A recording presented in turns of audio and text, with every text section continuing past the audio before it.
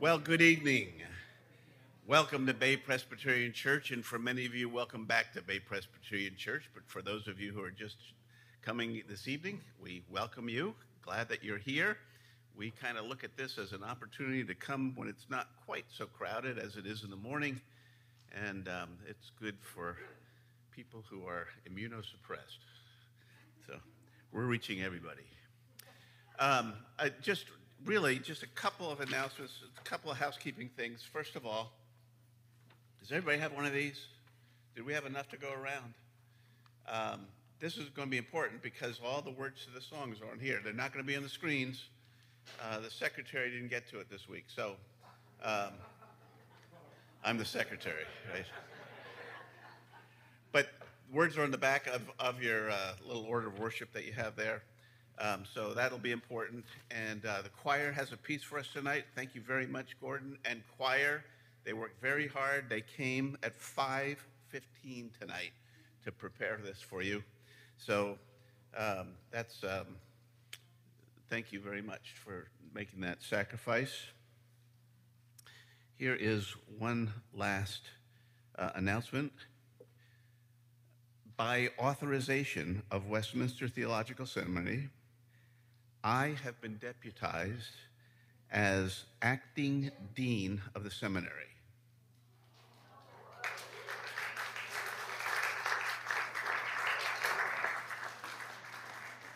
In that capacity, I am reinstating the commencement ceremony of Westminster Theological Seminary in Philadelphia, May of 2022.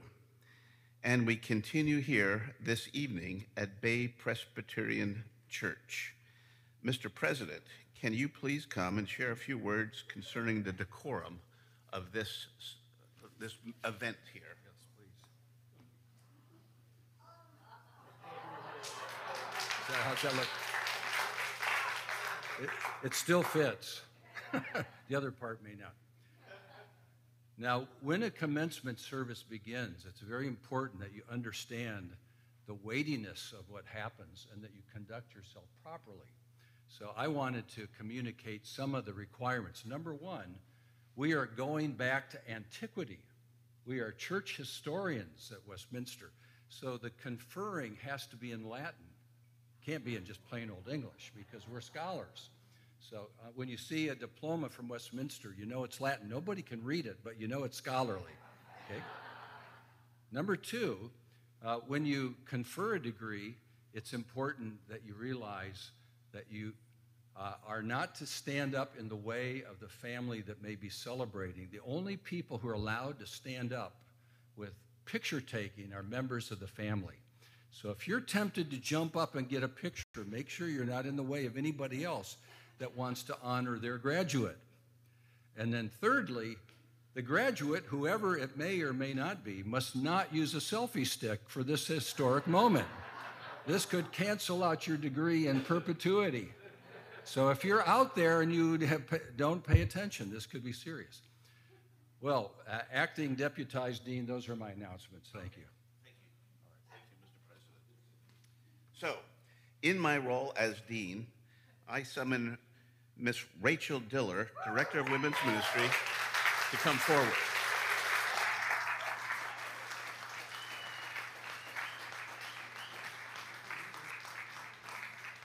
The degree was awarded to Rachel in absentia. This past summer, the Diller family drove north to Philadelphia in order to get her degree. Greg and Jean Poland were there. Greg was graduated at that time. Rachel was supposed to be graduated at that time, and technically she was. But COVID prevented her from receiving her diploma in person. So, with that, Mr. President, this candidate has completed the requirements for the degree of Master's of Arts in Counseling. She has been recommended by the faculty to receive this degree and approved by the Board of Trustees, and are presented to you now for the conferring of the degree and the presentation of this diploma. I would like to ask our board member, Dr. Poland, to please join me for this very important moment. You can stand right here. Okay.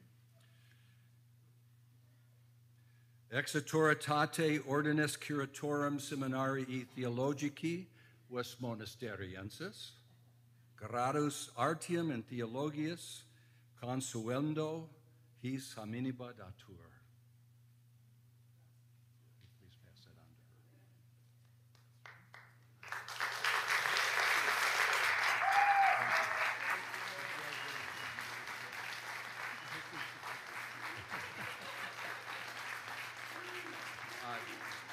Madam Diller, please stand up here. Please come back.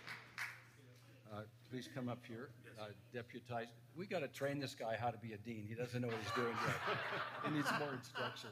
You can't sit down on the president like that. He's still teaching. Okay. Maybe you can at least hold my hand. Okay.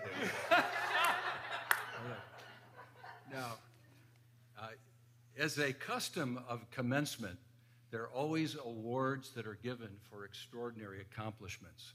So it is my great honor this evening to unveil for the very first time the Deputized Dean Award for Excellence in Ministry to be given to a Bay Presbyterian graduate by the name of Rachel Diller. So Rachel, on behalf of Westminster, here's a small award for your outstanding labors. And make sure you fill out the W-9 form and send it back. And you can use that for buying books or ministry or ice cream. Just remember to tithe to Bay or Westminster on whatever that award is, okay? Let's give her a round of applause.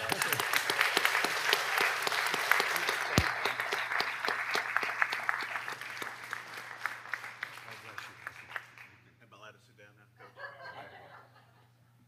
He is remaining as Deputized Dean for some time. We don't know how long, but it doesn't cancel out yet. We might need him again. I'm going to hang on to that as long as I can. I may need a job. This is why we love Pete Lillback. Pete, yeah. I don't want to detract from Rachel's moment because she did. If we had the opportunity, we would say that she graduated summa cum laude. I graduated laude cum, but she was summa cum laude, and Rachel didn't get A's. She got 105s, and that's the kind of student she was. And so we're just very glad at that. But Pete has been extraordinary and made a special deal and wanted to do this for us, and so we thank him for doing this here tonight. Yeah. So now, let's take a few moments to prepare our hearts to worship the living God.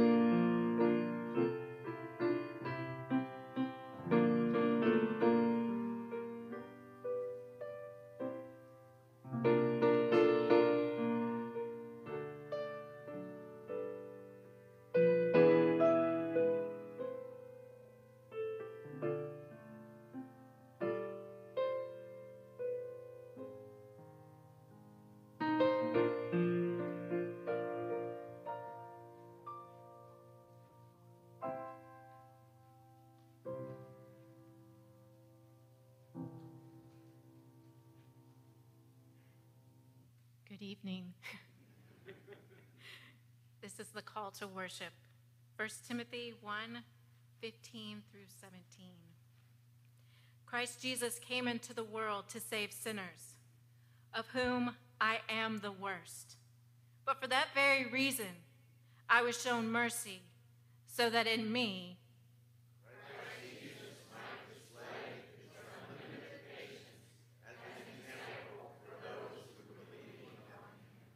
now to the King eternal, immortal, invisible, the only wise God.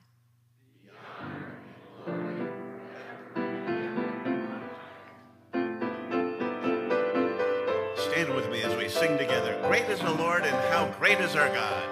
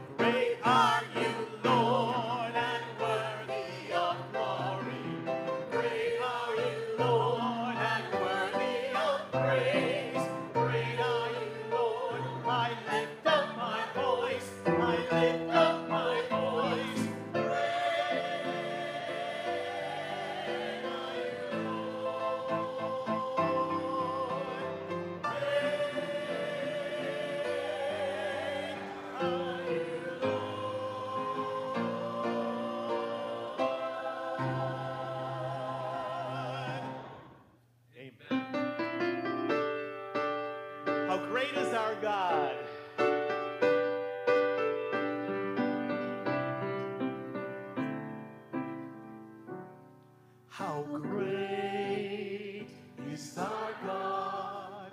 Sing with me, how great is our God. And oh, see how great is our God. How great is our God. Sing with me, how great is our God. And oh, see how great is our God.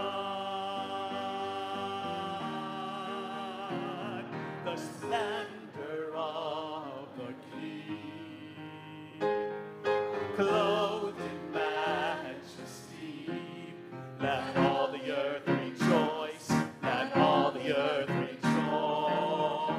He wraps himself in light, and darkness tries to hide, and trembles at his voice, and trembles at his voice. How great is our God. Sing with me, how great is our God. And all see how great is our God. Age to age, age to age. And time is in his hands, beginning and the end, beginning and the end. The Godhead created one, Father, Spirit, Son, the Lion and the Lamb, the Lion and the Lamb. How great is our God. Sing with me, how great is our God. And oh, see how great is our God. How great is our God. Sing with me, how great is our God. And oh, see how great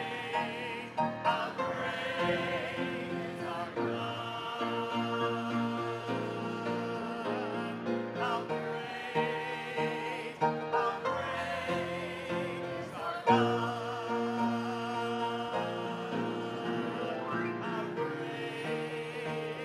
How great is our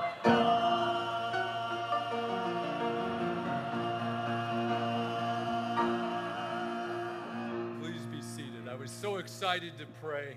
I now know that a medley does indeed mean more than one. Pray with me if you will. Lord Jesus, we worship you, for you are our creator, our redeemer, our prophet, our priest, and our king. Lord, we glorify you, for you are absolutely holy and absolutely sovereign. Come, Lord, and send your Holy Spirit among us. Anoint us afresh, especially Dr. Lillback, as he preaches your word. We love you, Lord. Bless each and every believer here as we seek to know you and to glorify you in our lives more and more. Amen.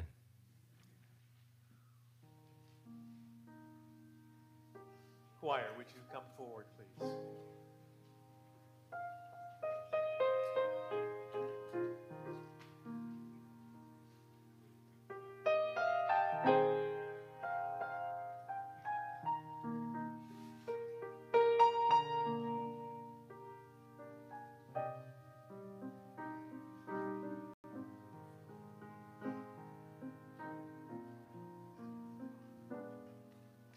Some beautiful melodic lines to this Irish folk song, but with such beautiful words. Beautiful Savior, King of all creation.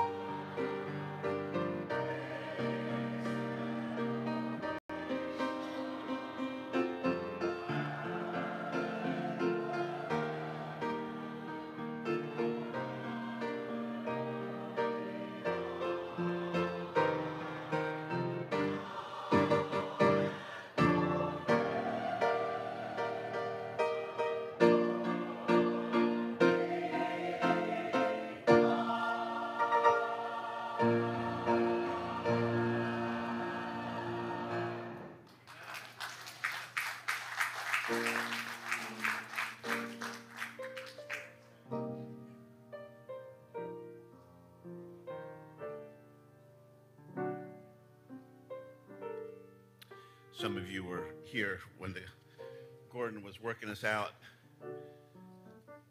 He was making us sweat this afternoon to get ready. So we thank Gordon, and we all, in the choir, we all just appreciate him so much because he always comes well prepared and ready to go. So thank you, Gordon. Yeah. I just want to take a minute to pray tonight for Jesse Townsend. We mentioned him this morning. Jesse's condition has deteriorated. He may not be alive at this moment. I'm going to treat him as though he is, because I just got word this afternoon that they were going to release him to Joanne's house, the hospice house here in Bonita, but his condition was not such that they felt like they should let him travel down here. So we're going to pray for Jesse and Jesse's family, and then I'll turn it over to Pete. So let's pray together. A great God, first of all, we thank you for the gift of music, and thank you that we have been blessed with so much talent in our choir and in our leader, in Gordon and Carol. We thank you so much for them and the joy it gives us to be able to sing praises to your name in song. Tonight, God, our hearts are heavy for Jesse Townsend, a 30-something-year-old young man with a family, and God, his wife has got to be wondering, well, what's next? And in his mind, he's wondering what's next. God, we pray that in this moment, what could be the last moments for Jesse, we pray that you would protect his heart, that you would draw near to him, that he would sense you being present and near to him. I pray that he would reach out to you and be putting his trust in you at this moment. And I pray, Lord, that you would keep him from fear, that you would give him a peace that passes all understanding in his heart. I would pray the same for his wife, who has to be filled with questions, anxieties, and just grief over the loss of her husband. God, we pray for that family, that you would bring them together, that they would be strong for one another, and that they would stand through this storm, and that they would come out stronger on the other end, that they would be able to grieve and grieve deeply. God, we pray for that gift for them. And then, God, our prayer is that you would be merciful and bring Jesse home quick without pain. And we make our prayer in the name of Jesus, our beloved physician and our Savior. Amen. I want to invite Pete to come forward and talk to us about the eternality of Almighty God.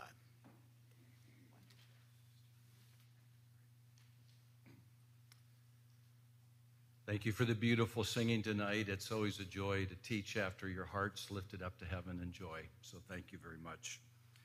Tonight we're talking about one of the incommunicable attributes of God. We'll say more about that as we go along.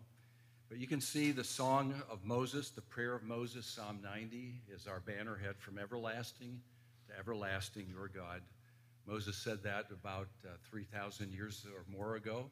4,000 years, for 3,500. We've got to figure out the dates, but a long time back. And he believed that God had no beginning and God had no end. So as we think about this topic, then we begin to ask the question, well, then how long is eternity? A congregant asked his pastor, could you explain eternity to me? And the pastor answered, I could, but it would take me forever. And that's actually not a joke, it's true. Because if he said, okay, now it means this next, you can't get there. So to try to understand eternity, the different ways have come about. Once you start on a circle, can you ever come to its end? Well, that's what we're thinking about here. There is no end. It just keeps on going. C.S. Lewis used the illustration that time is an inch-long pencil mark on an infinitely long ream of paper going in both directions. So it seems like time takes forever, especially long sermons. I got the hook last week. I'm going to watch the clock better this time, Pastor. To my deputized dean, I'm going to watch it. He's got more authority than ever tonight, so I'm in trouble. So at any rate, just an inch all the time. It doesn't matter how old do you think the universe is. If you want to give it multiple billions of years, it's just an inch on an infinite. We're talking about the difference between God and time. I heard an illustration many years ago that I've never been able to get over. And it goes something like this. There was a land where there was a giant mount like Mount Everest. And there was another land that was 10,000 miles away. And once every century, a beautiful bird would fly from that other continent to this continent and etch off just one little grain of sand off of that mountain. And then it would fly all the way back and deposit the grain. And it would do that once a century.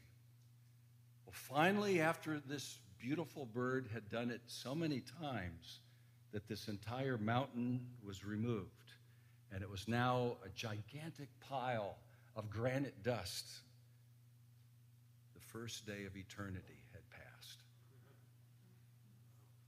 Now, you know what the problem with that illustration is? That time can't be used to measure eternity at all. It falls flat. We can't comprehend something that is without beginning, that is without end. And so as we think about key themes on the eternality of God, we stop and think about our triune God. This is the classic illustration that students learn early on in doctrine of God, theology proper. God is one, and he is Father, Son, and Holy Spirit, but each person are distinct. They're one, but they're different. You can see that there are those three attributes in the ark: infinite, eternal, and unchangeable, suggesting, if you will, what we call the incommunicable attributes of God. Those attributes that God has that no one can have unless you're God. They can't be given. They cannot be communicated. And so we're going to talk briefly about them tonight. We're going to talk about the aseity of God, which we mentioned last time, and review it briefly. We're going to talk about the next step of how does that doctrine of the self-existence of God, the from himselfness, as the word aseity means, how it is related to time. We'll look at some of the biblical revelation as it deals with the eternality of God. And then we'll want to think about the everlasting gifts of the everlasting God of the Bible, what everlasting things the everlasting God shares with we as people. And so we think about then the Son, the Father, and the Holy Spirit as these three persons. So everything we're going to say about eternality tonight deals with each of the three persons of the Godhead. God is one. He subsists in three persons that are equal in power and glory. So a key concept of the eternality of God, and here Dr. Poland was mentioning this very helpfully this morning in the Sunday school class. If you were there, you had heard some of these thoughts, and I review them here. But what we want to say then is that God's uncommunicable attributes, those that belong to him as God, they cannot be shared with anyone because they're the property of God himself. Nevertheless, they inform all of his other attributes, attributes that he can share with others, which we call his communicable attributes. We'll look at those briefly, but the classic question of the Shorter Catechism is, what is God? And if you have memorized the Shorter Catechism and answered question 4, you know more theology than most ministers who preach on Sunday. It is one of the most magnificent, succinct summaries of who God is ever composed. God is a spirit. That is, he is not made of material things. He is immaterial. He transcends the spiritual world. And he has three properties: infinite, that is with respect to space. There's no space where in fact, he's outside of space. Space exists within him.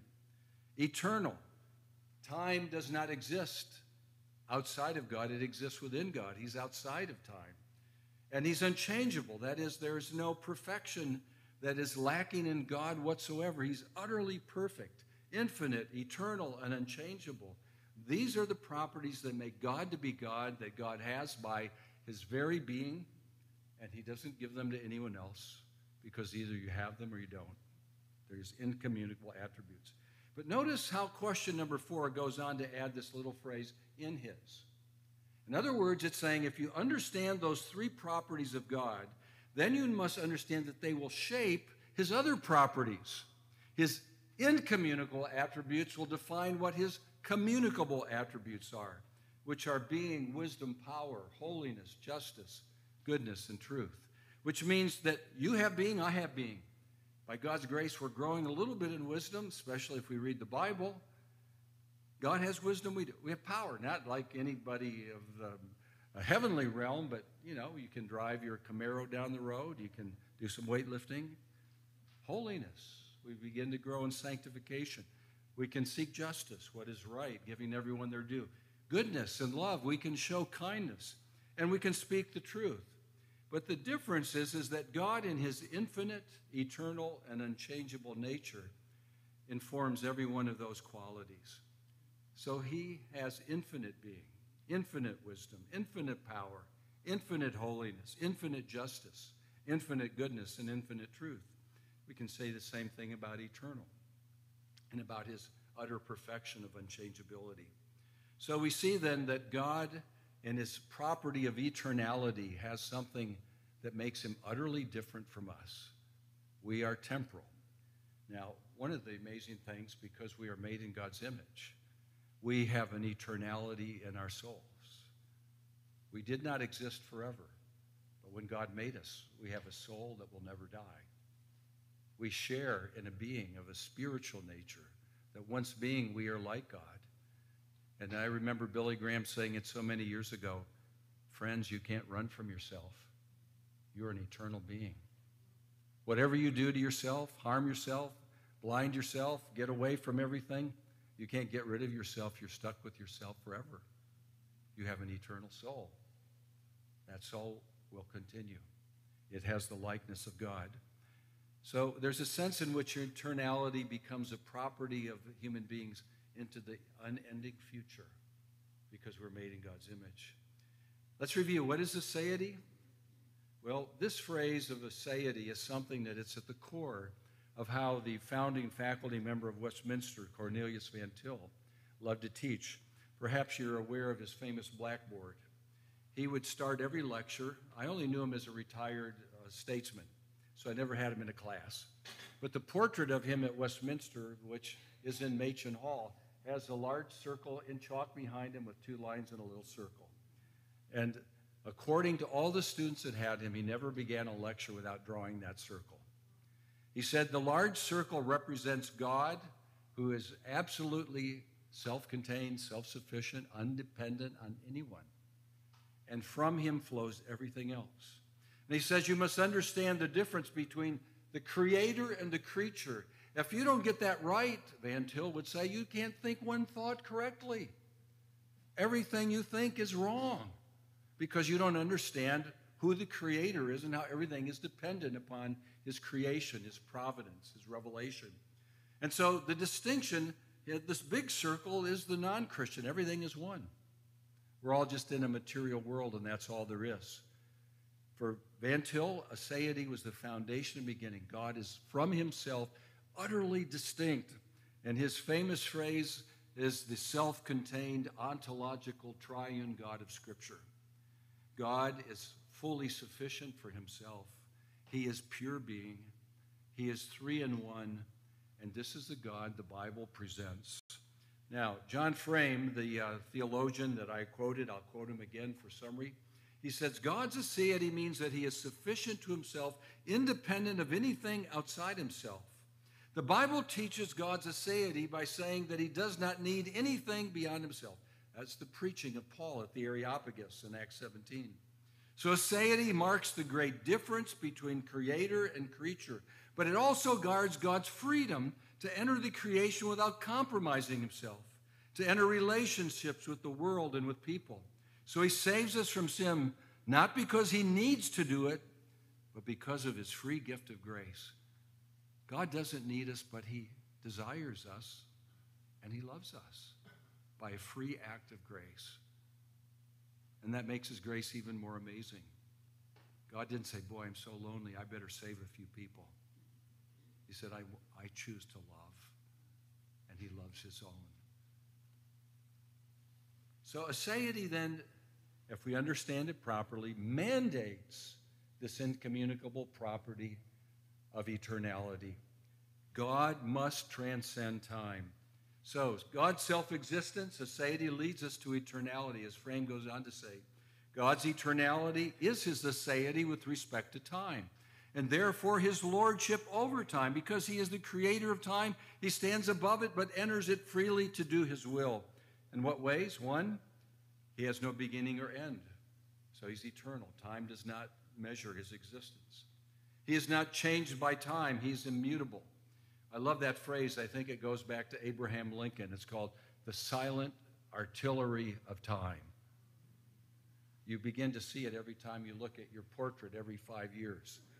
Boy, it's blasting. I haven't heard it, but boy, it's sure chipping away. More wrinkles up there, little changes. God is immutable. Time doesn't change who he is. He is equally conscious of past, present, and future. Omniscience. He is not limited by the passing of time and what he can accomplish because he's omnipotent. So God has no beginning. He has eternality. Interesting, in the beginning, God was already there. God's before the beginning because he's eternal. When God revealed himself, as we studied last time, he gave himself the name of the I am that I am, the great name Yahweh in Hebrew. We see it as the capital 4 letters L-O-R-D in modern translations of the Bible. The one that lives always in the present tense. He's not limited by time. Moses' prayer, Psalm 90, from everlasting to everlasting you are God. Isaiah 40:28, the Lord is the everlasting God. We can think about the fact that he has no end. In Psalm 102, verses 25 to 27, of old you laid the foundations of the earth, and the heavens are the work of your hands. They will perish, but you will remain. They will all wear out like a garment. You will change them like a robe, and they will pass away. But you are the same, and your years have no end. God was there at the beginning, and there's no end for him. God transcends time because he is, in fact, the first and the last. I think we were singing that tonight, if I heard right. Isaiah loves this. I give you these verses here. I'll just read the first one, the theme. Who has performed and done this, calling the generations from the beginning? I, the Lord, the first, and with the last, I am he. He is the first and the last because he is outside of time. We see that God in Christ transcend time because this language of eternality is shared by both Father and Son. In Revelation 1:8, we read, I am the Alpha and the Omega. That's the A and Z of the Greek alphabet. Okay, from A to Z.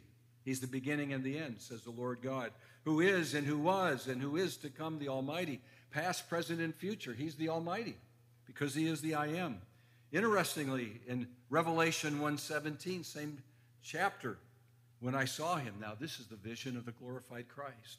John says, I fell at his feet as though dead, but he laid his right hand on me, saying, fear not, I am the first and the last and the living one. I died. Behold, I am alive forevermore, and I have the keys of death and Hades. He takes the very name of God to himself because he is one with God. Revelation 22 will apply the same language at the beginning of the book that God uses of himself, the Alpha and Omega. He says, behold, I am coming soon. He says, I am the Alpha and the Omega, the first and the last, the beginning and the end. And so we see even the Holy Spirit as well transcends time. With the Father and the Son, the Spirit has no beginning and is described as eternal. He shares this attribute. In Genesis 1, verses 1 and 2, we find that the Spirit is there at the beginning as part of the creation. And so the fact that God is one, but yet his Spirit is present. And of course, John will explain that when God speaks, that's the Word.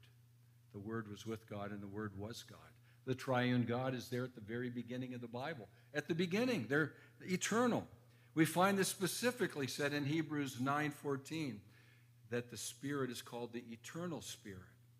We're bringing Christ as sacrifice. In Galatians 6:8, we are told that the Spirit is the one who gives eternal life. How can he give eternal life if he's not eternal? That's a property. And of course, that raises our next point. What does the eternality of God mean for us as followers of Christ?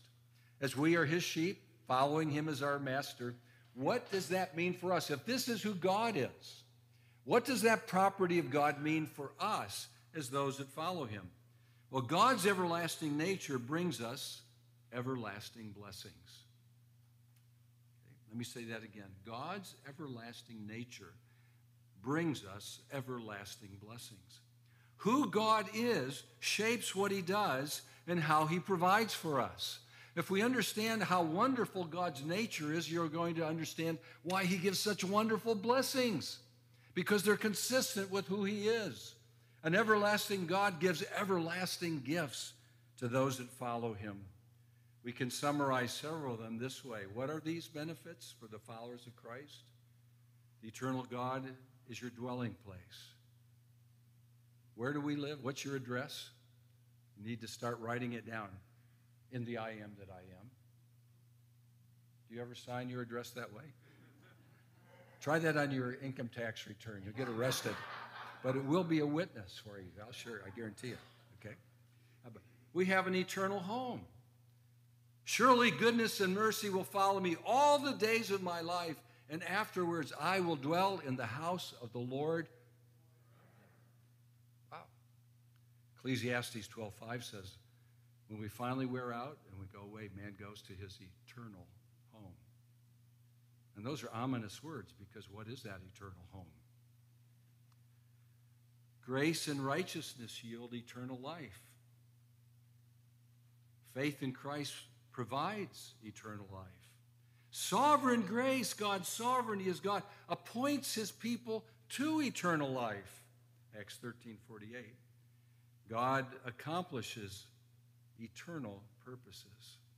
God has known his purposes before time. Stop and think about that. He has chosen in Christ before the foundation of the world. More secure is no one ever than the loved ones of the Savior.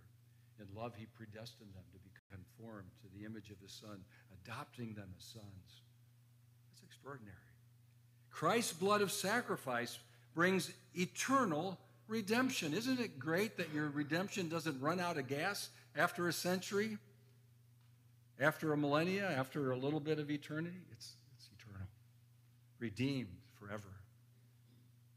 Entrance is into, Peter will tell us, an eternal kingdom. That's what we have looking forward to.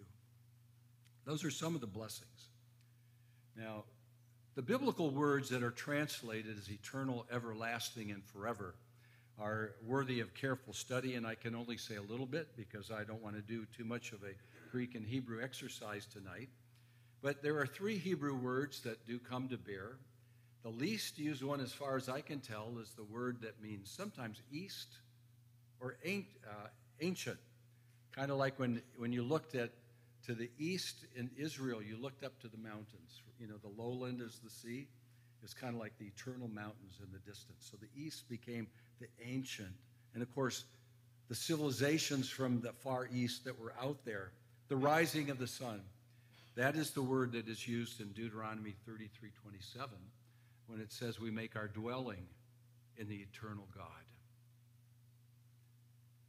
Another key word is the word olam, which means forever or vast length of time. And this is the word that is most often used in our Old Testament text that we're looking at tonight. There's one other one, leodek yamim, which means length of days.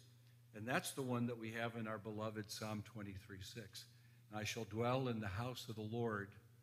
It doesn't say olam. It says this phrase, leodek yamim. It means for the length of days. So as long as days are, I'm going to be in God's house. Not as long as I have days, but as long as there are days, I will be in God's house. It's an expression of a vast time of life. Now, the Greek word for everlasting is one you actually know. Have you ever used the word eon? It took eons to get the answer from Amazon when I called about my order. It took eons more before they refunded my money. You use the word. That's the word forever. Aionion, from which we get the English word eon, means an indefinite and very long period of time. It was actually used in classical philosophy to explain the power existing from eternity in the supreme being. That word is carried over into New Testament use. Now, as we wrap up our time, I got to watch out because my deputized dean has a really sharp hook tonight. I've got 15 minutes to try to cover these 6 everlasting blessings. Now, I showed you there's a bunch of them, but I decided to highlight a handful that maybe would be encouraging for us tonight. Remember the argument, if God is everlasting, this property of God that is his incommunicable attributes, one of them means that he gives the same kind of blessings to us as people who've been given eternal soul. We get these kind of eternal blessings that are consistent with his nature. So what might we do? Okay, what does a candle evoke? Have you ever been to a wedding and 2 candles come to one? I thought that would be a good symbol of love. Do you know there's everlasting love? That lady really looks happy tonight. She could be singing in the choir there, I think. She looks so happy. Well, she looks like she's filled with a lot of joy. How about that? Have you ever seen a cairn when you go out hiking? It marks a way. Do you know there's an everlasting way? How about that? A cross that brings everlasting life. Now, this one you might not know so well, but, church historians have to put a little church history into their teaching. This is called the Luther Rose. And if you look carefully from the inside out, Luther said, this is how I would like my theology to be symbolized. A black cross showing human sin that requires the death of Christ. And then a heart that is red with life, with mortification and a new life given by Christ that's filled with, if you will, a blossom of whiteness, purity, the realm of the angels that leads to the blue of the heavenly hope until you come to the golden circle of the kingdom of God. Isn't that a great theology? We ought to make more of the Luther Rose. We don't do enough with it, I'd love to see some of you wear Westminster pins. If I could get Paul Koister to wear one, it'd be a real victory, but I'm not holding out for that tonight. But a Luther Rose would look good on him, I think, right? It really would. Okay? Maybe my dean needs one of those. What do you think? He might give me 5 more minutes to talk if I gave him one. Okay. But let that represent the kingdom of God, an eternal kingdom. And then how about that? That represents the covenant, an eternal covenant.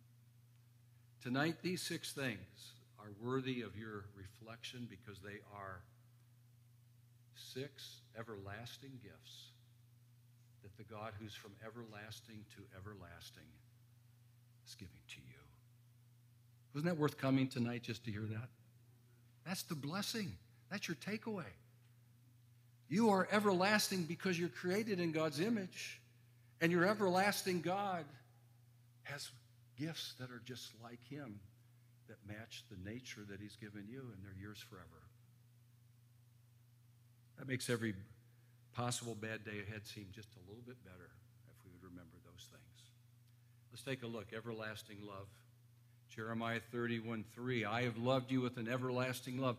Therefore, I have continued my faithfulness to you. Isaiah 54:8, in overflowing anger for a moment, I hid my face from you. But with everlasting love, I will have compassion on you, says the Lord your Redeemer.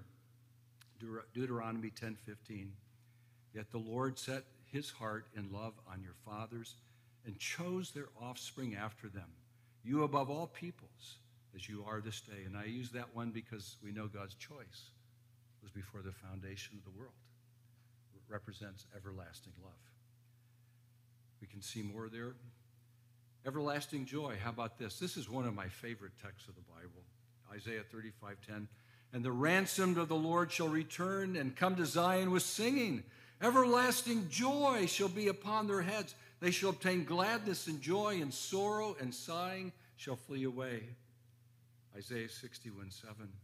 Instead of your shame, there shall be a double portion. Instead of dishonor, they shall rejoice in their lot. Therefore, in their land, they shall possess a double portion. They shall have everlasting joy. Of course, that suggests something of the new heavens and the new earth. Notice 2 Thessalonians 2, and the same thing. Now may our Lord Jesus Christ himself and God our Father, who loved us and gave us eternal comfort and good hope through grace, comfort your hearts and establish them in every good work and word. Have you thought about the eternal comfort that you have? We don't talk much about that. Because you have eternal joy, you have eternal comfort. When you say, I'm enjoying myself, I'm filled with joy, no, nothing's really bothering you. That is, if you will, the flip side of eternal joy. It's a description of Revelation 21, verses 3 to 5, where it reminds us of that great kingdom of God where he will wipe away every tear, and death will be no more. There'll be no mourning, crying, nor pain anymore, for the former things will have passed away. The everlasting way. Psalm 139:24.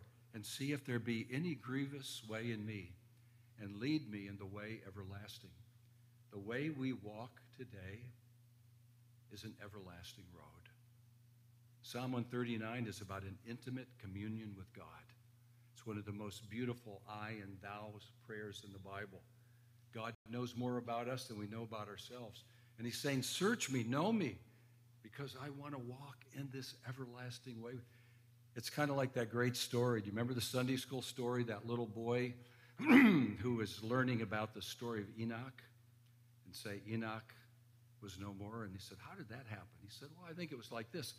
Enoch got to know God so well that one day they were walking. He said, you know, you're closer to my home than yours. Why don't you just come home with me? He was walking in the everlasting way. That's the way it ought to be with us. We're saying, you know, one day I'm going to take my last step, and the next one is into the presence of God. I've been walking this road. It's an everlasting way. Thus says the Lord, stand by the roads and look and ask for the ancient paths where the good way is and walk in it. Find rest for your souls. The word ancient here is the word eternal, everlasting way. So sometimes I see people using this for the great Puritan writers or Luther, the reformers. That's true, but really it says the ancient path is the way of walking intimately with God that Enoch walked in and pleased God. John 14:6, I am the way and the truth and the life, and no one comes to the Father except through me. You have an everlasting way.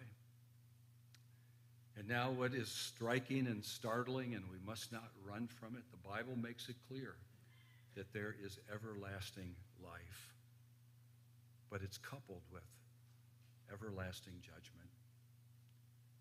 Dr. James Kennedy wrote a book on Truths That Transform, and he had a chapter called The World's Most Unpopular Subject. And it's a four-letter swear word that's a theological verity. There is a heaven to gain and a hell to shun. There is a danger of the soul. Daniel 12, verses 2 and 3 says, and many of those who sleep in the dust of the earth shall awake, some to everlasting life and some to shame and everlasting contempt. And those who are wise shall shine like the brightness of the sky above, and those who turn many to righteousness like the stars forever and ever. Did you happen to see the news recently that one of the great Crosby, Stills, Nash, and Young composers just died? The day before, I can't remember which one. Some of you might be able to help me. Okay. He said, heaven is way overrated. He died the next day. I wonder if he still thinks that. That's the issue. There's an eternity. There's an everlasting life. And there's an everlasting judgment. Matthew 25:46, Jesus said, and those will go away into eternal punishment, but the righteous into eternal life. 2 Thessalonians 1:9, they will suffer the punishment of eternal destruction, away from the presence of the Lord and from the glory of his might. Those words should motivate us to share our faith faithfully, regularly, and earnestly because of the great life that we have in Christ and the great danger that awaits those who enter eternity without knowing a Savior. This is what motivated evangelists throughout the ages to go to missions fields, because they said, it's worth dying if I can rescue some from an eternity under the wrath of God. Okay.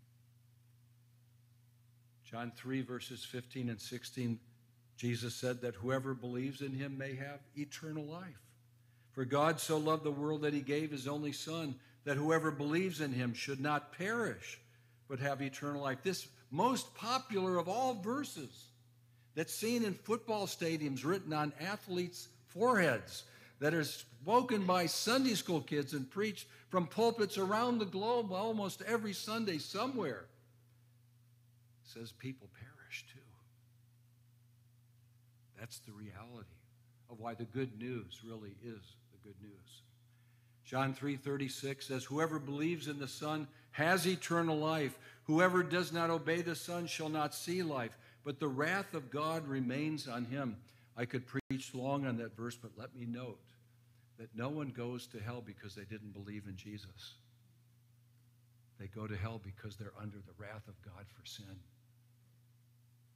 And they did not take the only cure. Yes, if you don't believe in Jesus, you will be lost, but it's not because you didn't believe in Christ. It's because you didn't have a Savior that can save you from sin. There is no other way. He is the way, the truth, and the life. The judgment of God is already upon us because we have already fallen in Adam. We are a fallen race. We are in broken covenant life everywhere. And we need to have the good news given to us to be rescued. Yes, there's an everlasting kingdom. Now, my type is getting really small here. Sorry about that. But it says in Daniel 2:44, and in the days of those kings, the God of heaven will set up a kingdom that shall never be destroyed, nor shall the kingdom be left to another people. In chapter 4, verses 3 and 34, how great are his signs, how mighty his wonders. His kingdom is an everlasting kingdom, and his dominion endures from generation to generation. Do you know who said those words? It's Nebuchadnezzar the king. He said, you think I have a kingdom? This one has a real kingdom. In Daniel 6:26, for he is the living God, enduring forever. His kingdom shall never be destroyed, and his dominion shall be to the end. You know, some people are wondering, will the American empire survive? Will our experiment in the Republican form of government endure? We see all the issues. I want to assure you it will not survive. I have no idea when it will end. But this world will all perish. But you have been given a kingdom that will never end. Hitler boasted about his kingdom that would last 1,000 years, that lasted maybe 15 years. The American empire, I hope, lasts 1,000 years, but it may not. But as much as I love America, praise God for this kingdom that is everlasting. This is your kingdom given by your King. In 2 Peter 1, verse 11, it says, for in this way there will be richly provided for you an entrance into the eternal kingdom of our Lord and Savior, Jesus Christ. There is a rich provision for your coming into the kingdom. I'm reminded here of some ways in which Christian workers often feel disappointed. I hope Pastor John doesn't ever feel like he's been overlooked for his faithfulness. We just gave an award out in his honor tonight, so he ought to feel at least a little bit better, right? So hopefully he doesn't feel burned out. But there's a great story about a missionary who came home. And as he arrived in the port, I think it was New York City, there were bands playing, there were crowds that were there.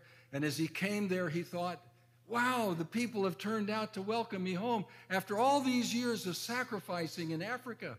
And when he came out, he discovered there was a movie star on board, and everybody was there for him. And when he came out, no one even meted him at the gangplank. He was disappointed for a minute, and then the thought came to him. He said, yeah, but I'm not home yet. This says there's going to be a rich welcome of your entrance into the eternal kingdom as you serve the Lord. You know, that's why Christians can work in humble places, little places, and give it all they got. Because they're not doing it for fame, they're doing it for the King, for the Lord Jesus Christ. And the book of Hebrews says, he is not so unjust to forget the labor that you've done for him. He will honor his servants, and that's the beautiful thing. That's why Jesus said, not even a cup of water given in his name will ever lose its reward. I'm tempted to preach there, but I got to keep going. I see the hook coming out, so forgive me. 1 Peter 5:10 says this, and after you've suffered a little while, the God of all grace, who has called you to his eternal glory in Christ, will himself restore, confirm, strengthen, and establish you. To him be the dominion forever and ever. Amen. The old hymn says, it will be worth it all when we see Christ. The sufferings of this present time are not even worthy to be compared with the glory that shall be revealed in us, the Apostle Paul says in his magisterial hymn of the great blessing of Romans chapter 8 in the eschaton. Well, lastly, the everlasting covenant. Genesis 9:16, when the bow is in the clouds, I will see it. Remember the everlasting covenant between God and every living creature of all flesh that is on the earth. We live every day, even though we see the Gulf of Mexico creeping up into basements and living rooms here in Naples and Bonita Springs and Fort Myers, there will not be a universal flood. The Lord said, no, it won't happen. I will stop it. That is a covenant that lasts as long as the earth. But that covenant is a taste of a far greater covenant of Genesis 17:7. And I will establish my covenant between me and you and your offspring after you throughout their generations for an everlasting covenant to be God to you and your offspring after you. God says, I'm here to the end of history for the people who follow me or in my covenant. I will not abandon you. I will not leave you. My covenant is intact. Jeremiah 32:40, I will make with them an everlasting covenant. Isaiah 55:3, I will make with you an everlasting covenant, my steadfast, sure love for David. Psalm 89 describes this love for David. He says, but I will not remove from him my steadfast love or be false to my faithfulness. I will not violate my covenant or alter the word that went forth from my lips. Once for all, I have sworn by my holiness, I will not lie to David. Jesus Christ is the great David, and we have our covenant securely kept in him. And so finally, this is an interesting verse that I think is typically overlooked in this context. Look at carefully at Philemon 1, verse 15. You remember the story of the runaway slave that is brought back? When he comes back, he's now a Christian. Paul's giving him a letter of entrance and saying, when the runaway slave comes back, don't think of him as just a slave. Think of him as a family member. He now knows Jesus as his Savior. He says, for this perhaps is why he was parted from you for a while, that you might have him back forever, no longer as a bondservant, but more than a bondservant, as a loved brother. He doesn't say, so you might have him back for a decade or two more of good service, so you have him forever. Our brotherhood in Christ lasts forever. No, that's why you ought to get along with one another. You're going to have to spend all eternity together. Have you thought about that? The covenant's eternal. We're all part of the family. We belong to each other. And that's why we ought to be able to pray sincerely what we prayed this morning in worship. Forgive me, even as I forgive others. Why? Because they are our forever family, and we got to make it work. By grace, we can. Well, as we've considered the aseity and eternality of God, this leads us to the wonderful truth we'll consider next, the God who provides. He surely can provide, for he is self-existing creator, who from his eternal love can and will provide all we need. So, like any good radio show, tune in next week, same place, same time, and we'll talk about the God who provides. Let's pray. Lord, thank you for the opportunity to reflect on these wonderful truths of your word. You are the God we cannot understand. You are infinite, eternal, and unchangeable. And yet, you've brought these great gifts of your eternality to us, that we might share in your blessings. Would you send our friends, our brothers and sisters home tonight with a sense of the everlasting love that is theirs, a sense of the everlasting joy that they can participate in as they look to you. We pray, Lord, that they would remember, if they're not believers, that they can have an everlasting life, and that they would walk in this everlasting way that leads to your everlasting kingdom, because your everlasting covenant will never be broken. Oh, Lord Jesus, you are the same yesterday, today, and forever. Thank you for loving us. We pray this in your matchless and eternal name.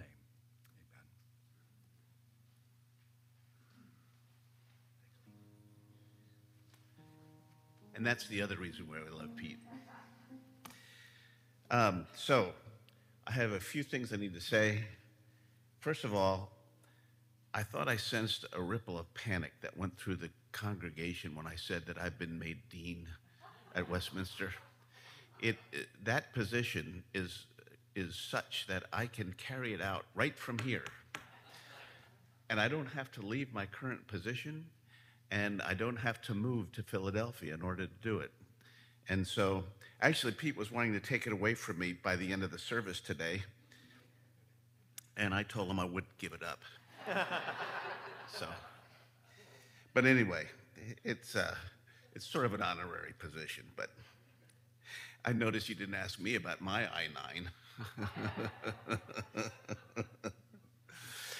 I-9. On your way out tonight, on the credenza, there is the Westminster magazine. Pete sent those down. There's enough for one for everybody. There's some terrific articles in there, much of which has to do with what Westminster Seminary is referring to as public theology. How does our faith inform our political positions, our political opinions, and so there's a couple articles in that. Pete has an article in there. There's some really fine, rich, deep articles in there, and so I would invite your attention to that. You're welcome to it. There's no charge on that.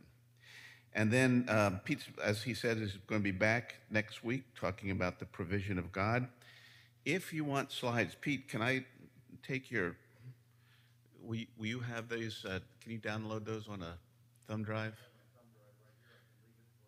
That'd be great. If you want the slides that come with that, what I need for you to do is fill out, there's a white card in front of you on the chairs. If you would put your name and your email address on that, I will email you the slides from tonight and get those to you.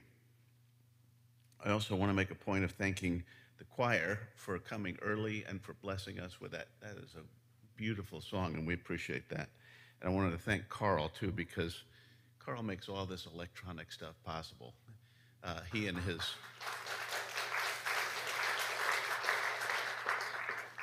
and his partner, Dave Schaefer. And so we thank both of those two in making all this possible. And he live streamed today, and if Jan Winters is still watching, there you go, Jan. And that's it. That's all that I want to say. And so we're going to conclude our night's service with, stand with me. We're going to sing, Thou Art Worthy.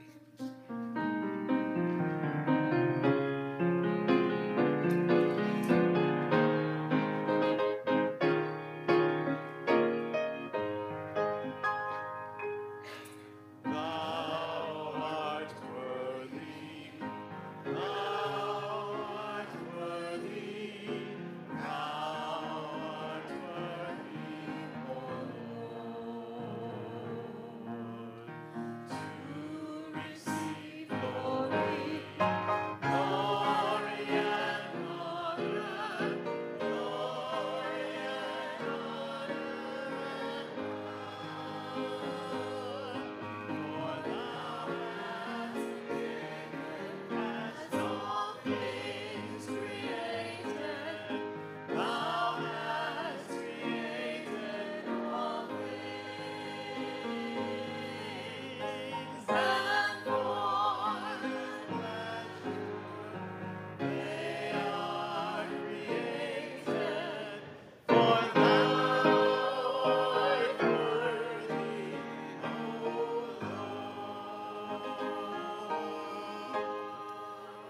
and now unto the King, eternal, immortal, invisible, the only wise God, our Savior, be power, honor, glory, and dominion, both now and forevermore. Amen. Go safely, go in peace. Good night.